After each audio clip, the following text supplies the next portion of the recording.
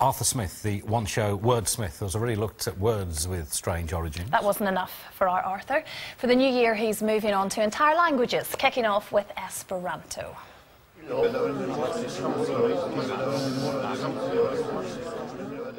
Imagine a world where you could travel anywhere and talk to anyone. One universal second language for all. This was the dream of Dr. Ludovic Zamenhof, who invented Esperanto as one step towards creating world harmony. Sadly, we're still waiting on Dr. Zamenhof's aspirations for world peace, but millions of people do speak Esperanto. One of them is Tim Morley, who teaches it. It came from Poland originally. Dr. Zamenhof lived in a town where there was a Jewish community, but also a Russian community and German community, and there was a lot of fighting between the different groups. The way Zamenhof saw it, part of the problem was that they couldn't talk to each other. If we all had a second language, then we would at least have a chance to sit down and talk about things and hopefully be nice to each other. But how universal is Esperanto? Will native French, German and Spanish speakers be able to understand some choice phrases? Let's find out.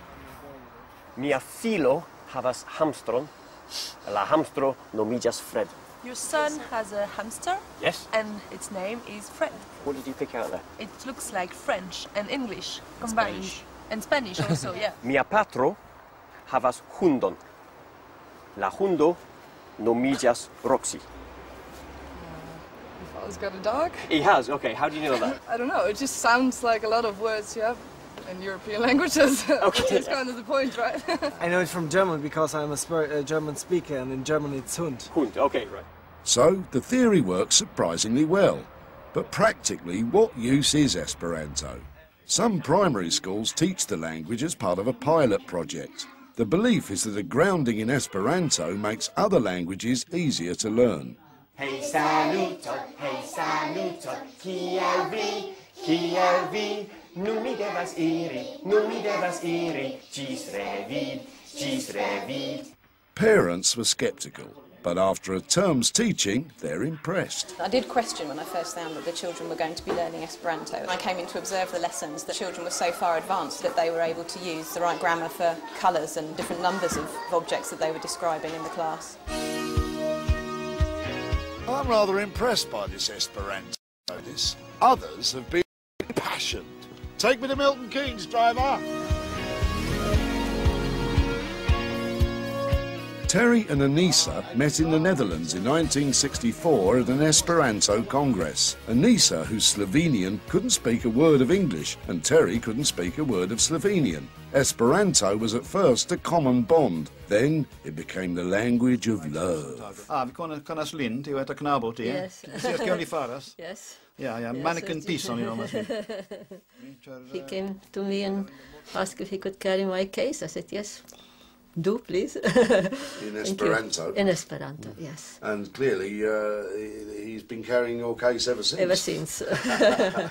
And your children, they speak Esperanto as well? It was the first language they heard. They spoke Esperanto before they spoke English. What was one of the good things about Esperanto then, Terry? Being able to be with a lot of people from a lot of countries and being able to talk to them on equal terms, so that, in fact, one is often unaware of where they come from until you ask. Des pli bone. Even better.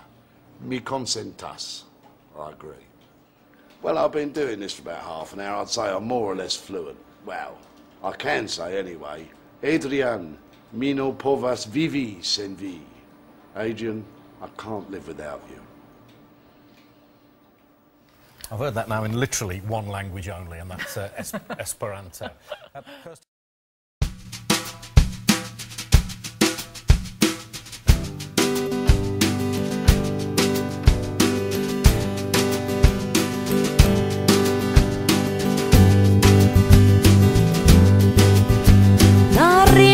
Comenzas la tono exonas, la tuta orchestro egludas capable. Si rigardas intensa staranda in meso, la visaĝon de li kiu sidas ĉe table. Li ne plu eltenas, sed devas starigi la okuloj de tiu virino lin mokas. li venas per pascioi tremannai de vigai, la rigardo de la bellolino l'invoca. Nun venu kai danzu